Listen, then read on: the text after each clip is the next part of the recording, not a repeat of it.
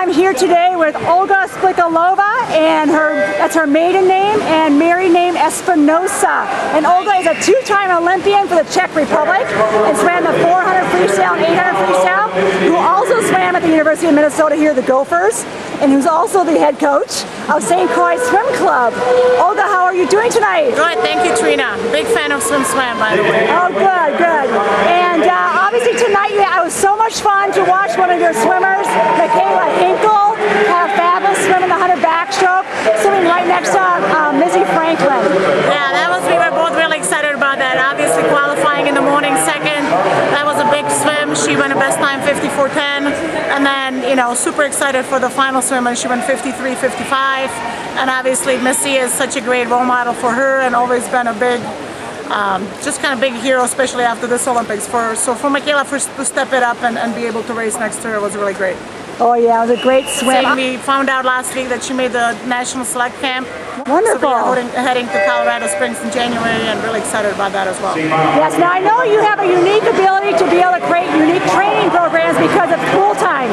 Can you share for young coaches out there who also might have a small pool or time issues to get in the pool? I think for us, you know, we've always been struggling with pool time, just trying to make it work. I have a really good staff, so we're trying to be creative.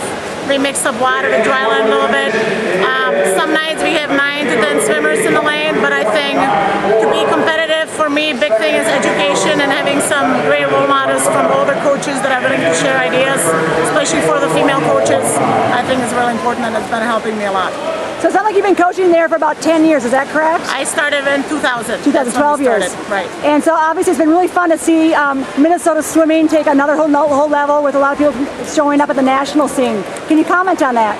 You know, for me, it's been really fun. Me, like you said, previous Gopher swimmer, we've been really proud of the Minnesota tradition, and now me being able to help the younger swimmers to get to that level. I think the commitment is a lot better. We are great with coaches. And we are lucky with a lot of great parents, so I think that's a big foundation for the success. Well, that's great. Do you have any advice for young swimmers or coaches out there? Young swimmers, I think, just kind of take it one step at a time. You know, I know everybody watches the Olympians, and that's really exciting, but just kind of focus on your short-term goals and look at the long-term a little bit, and have a lot of support at home and believe in the coaches, and for the parents to let the coaches coach and you know, be just loving in the stands. I think that's been a big goal for our club, and I think we've been doing a great job with it. Well, that's great. Thank you so much, Olga. Thank you. Fun.